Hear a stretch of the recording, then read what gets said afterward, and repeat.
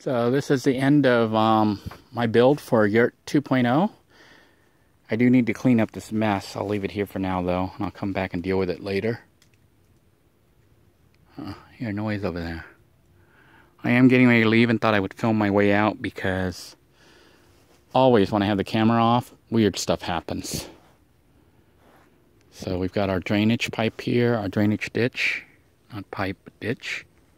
You can hear the others off in the distance. I am going to head out now. What's left of Yurt 1.0. It has become a little kitchen area, outdoor kitchen with dining. I do need to clean up this area here, which I will deal with another time. So much for the little fenced-in area we're making. These are some of the plants my wife tried to grow. Squash, I think. You can see them here. Let me try to move this stuff out of the way here. She said, my wife was saying that unless you water them, those flowers, they're not going to bear any fruit. You have to like keep watering them every day. Obviously, I'm not going to be out here to water them, so they probably won't bear any fruits. But they are growing. Here's our initial Trailblaze with the cheapo white Walmart paint. Surprisingly, it's still here. I still remember my first time coming back here and how scary it was. You know, and I can't believe I actually got lost and was stuck out here for 45 minutes trying to figure out how to get out. I was going round and round and round in circles.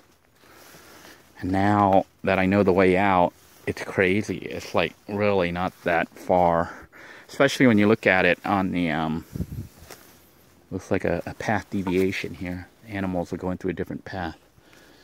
When you look at it on the overhead view of Google Maps, you see how small the area really is. But when you are out here walking and all you see everywhere you look is like this, just tall grass everywhere. And trees that all look the same.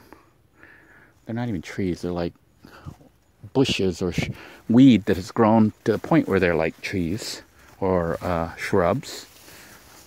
A warning for you if you're at this front section.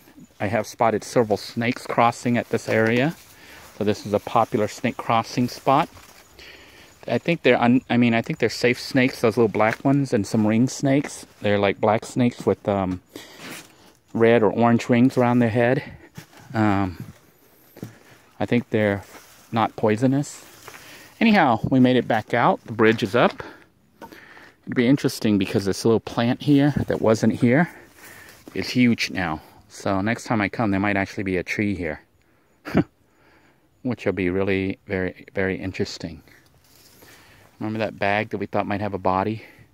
I still haven't looked. The hut in Camp Freedom 2 has served its purpose. And my time here is done again. A little sad. We are leaving it with lots of water. I didn't finish everything. I did have concrete. I was planning on using concrete to set everything down. And now I'm thinking, nah, I'm not going to bother to do that. Then I thought of using it as flooring on the yurt. But then I said, nah, I don't have time to do that.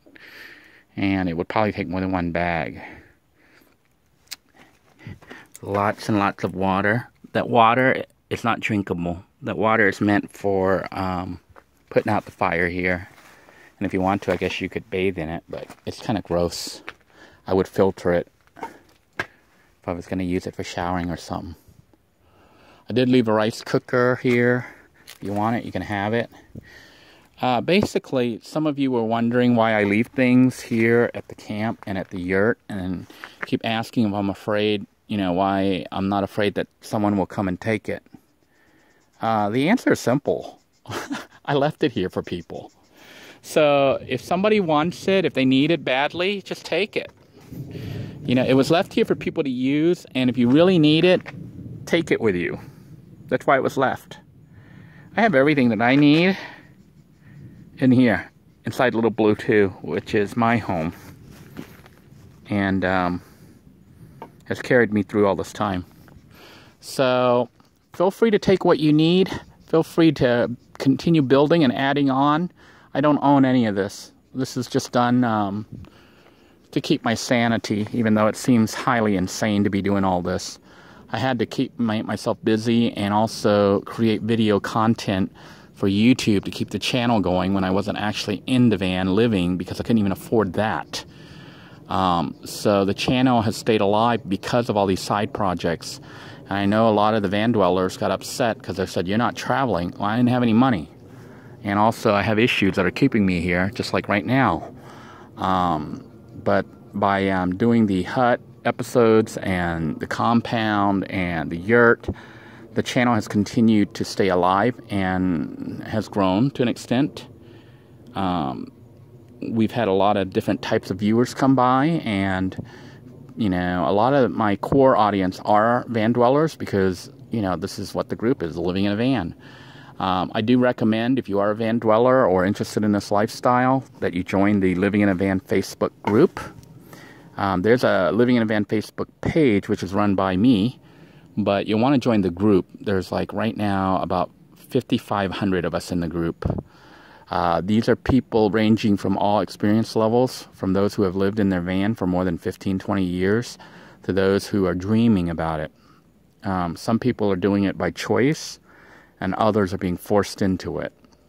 So use the groups as one, a social area where you can meet others with similar interests. Two, there's a wealth of knowledge in that group. A lot of the viewers of this channel are from that group.